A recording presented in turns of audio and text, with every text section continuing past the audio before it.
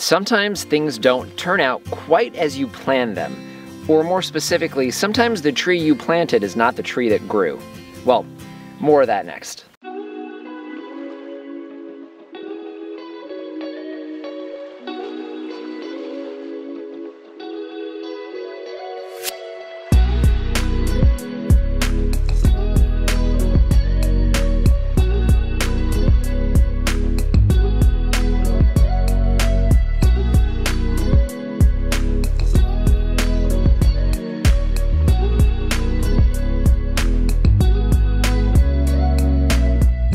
Hello everyone, this is Dwayne with Edge of Nowhere Farm, and we're coming to you here in October of 2021. So if you guys have been following us along, you know that we've spent the last couple of years planting over 170 fruit trees here on this 6-acre farm, and what you see behind me is one of those.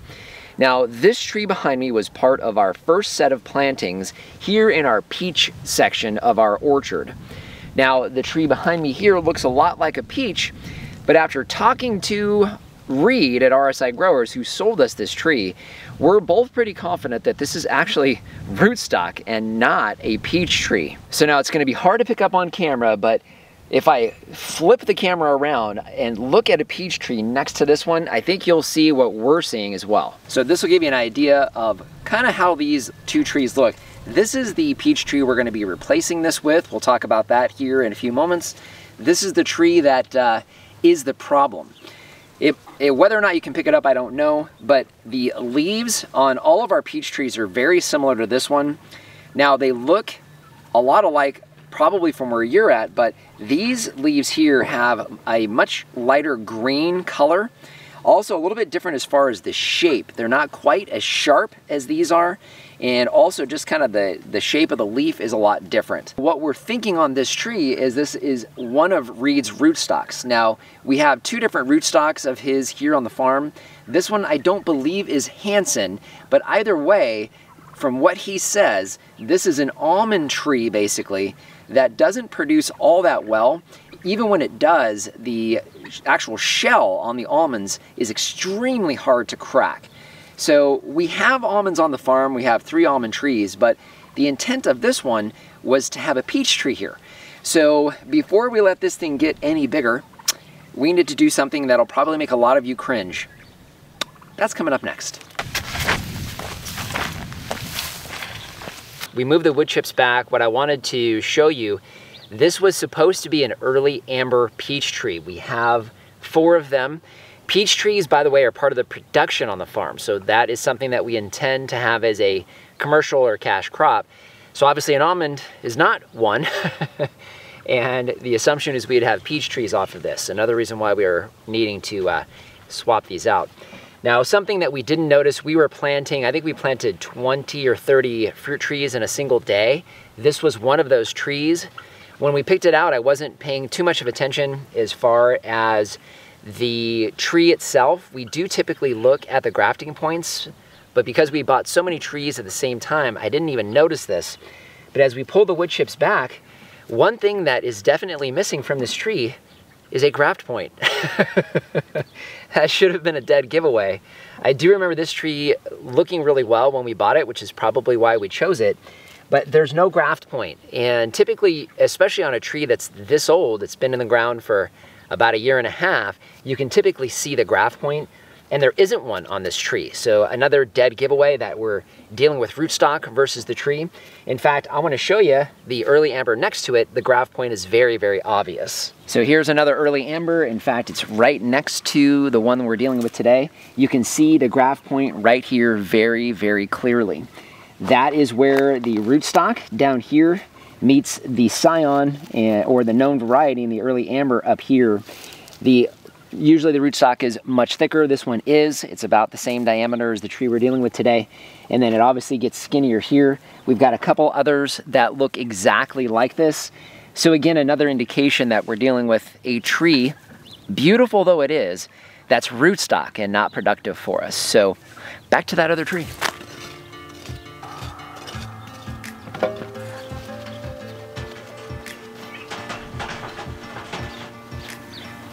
Holy cow. So what I'm seeing here as I'm pulling away the dirt is exactly what I expected. You know, we design the rings. In fact, I'll link the video here where we show you how we design our double rings for encouraging outward growth of the roots of each of our new trees. And looking at the roots here, I can see that it's done just that. It's grown well beyond this inner ring here and out into here, probably out even further.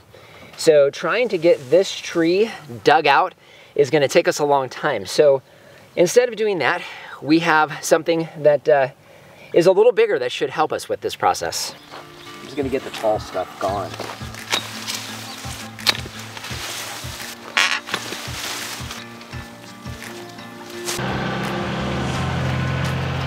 All right, so instead of having us go through and try to dig this tree out completely, I figure try the equipment that we have at our disposal. So I've never pulled a tree out. Well, I take that back. I've actually pulled some junk trees out with a truck one time and a tow strap. So what we're gonna do is we're gonna see if this chain works first. I think this will be our better option just because it has a higher braking capacity. So what I'm gonna do is I'm gonna basically chain this up around the tree, see if I can cinch it nice and tight, and then start to pull this tree out. The goal while I'm doing that is to have Lori come back and start snipping the roots back at the first ring or the larger ring.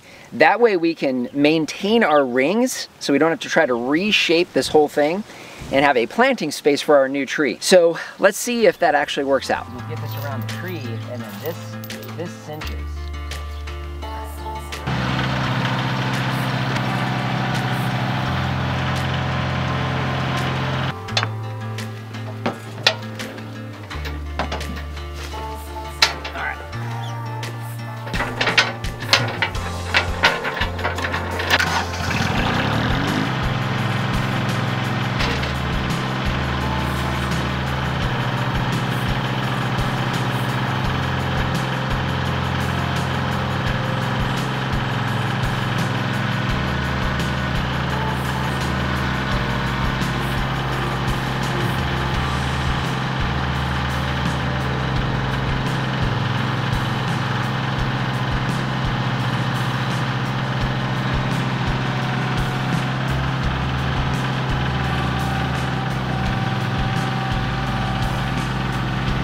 Well, that went a lot better than I thought it was gonna.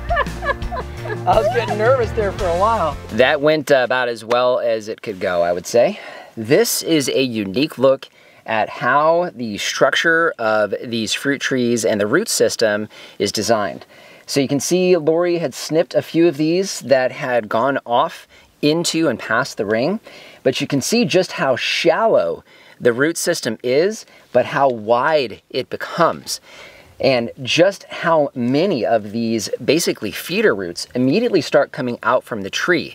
Of course, you need to encourage them to do that, but this just gives you a great view of exactly what it looks like after you plant your tree once they start growing really well. And from the looks of this tree, you can see it was a very healthy tree, growing very, very strong, which you would expect that because it's rootstock.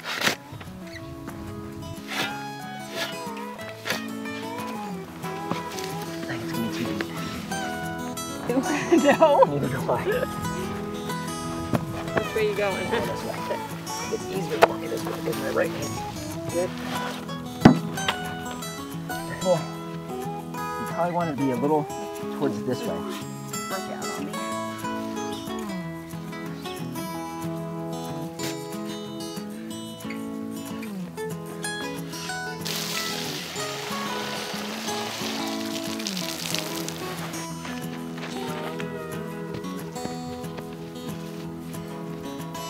Make sure I don't get too far away from the tree.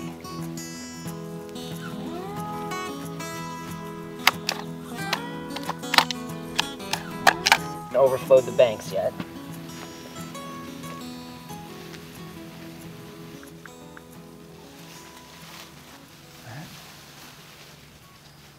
So we always get questions about planting. Some of the steps that we showed you here, we didn't go over in detail, but kind of give you a few things about this tree.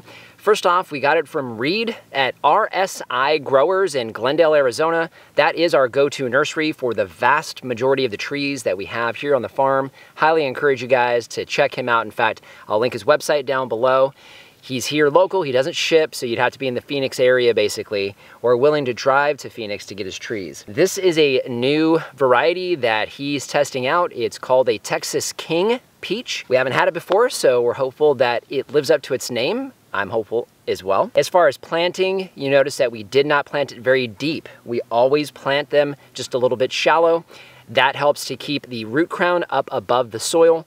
Potted trees are going to naturally settle about 1 to 2 inches, so we want to make sure that it remains above ground and we're not burying the root crown, which is where those roots come out. You saw those in the tree we pulled from the ground. In addition, that helps to keep the roots off the harder caliche layers down low, and again to encourage that outward growth that you saw when that tree was out of the ground. The fertilizer was a granular fertilizer that Reed specifically suggested we plant his trees with. We get it from Fertizona. It's a conventional 15-15-15 fertilizer. We only use that on newly planted trees, otherwise it's all organic, but that's what we put inside the hole along with the tree, because we will not be fertilizing this tree come February with the rest of our trees. I don't know whether you could pick it up on camera. We did have the tree angled slightly. One of the things with Reed's trees, they're very vigorous, but the trunks are not always straight. This one was actually in really good shape, but we did stake it to try to keep it more vertical. I also did tilt it slightly towards the west. That's because our westerly winds are gonna blow this tree, and that happens just about every day. The cage you see here is specifically for our rabbit pressure. We have jackrabbits and cottontail bunnies. They will destroy this tree, so we don't want to take that chance.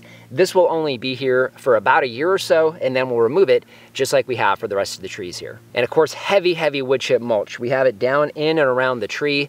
We're very arid here, very dry. We have very little humidity even through the winter. So for us, piling that up against the trunk only helps to keep the moisture around that root ball here temporarily. And of course, we're watering in the inside ring. You saw us working on that. It actually will overflow into the outer ring as well, because this tree won't need as much water as the rest of the trees on the zone.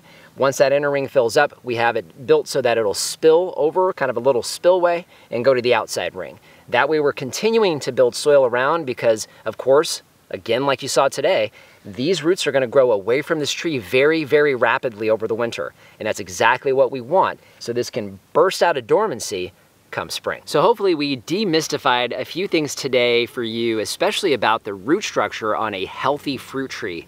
Don't get to see that very often, but we got to see that today. So that'll just give you guys a great idea of what you need to encourage your trees to do. And that's to get that outward root growth to really establish firmly and of course, give you a fruitful harvest. So just want to thank you for joining us today. If you haven't done so already, subscribe to the channel. We would love to have you as a subscriber. We talk about a lot of things here. Obviously, fruit trees is an extensive topic for us here because it's one of our passions, but we are a functioning farm. We have livestock, several species, including some additional ones we're bringing on this year, and of course, vegetable gardening as well. So if you know somebody that's into this kind of thing, definitely share the content. It helps us here. Any questions or comments in the comment section down below. And our Amazon shop, I'll leave a link down in the description. That is a free, painless way to help support us here. If you start with that link down below, it doesn't matter what you buy, you help to support us here. So just want to thank you for joining us today and remind you, if we can farm on the edge of nowhere, so can you. How many nights did you stay awake trying to plan this? Not very much. Let's find out. Let's see what happens. Okay. This is take one. You want me to start cutting? Not yet. Wait till I start pulling it up.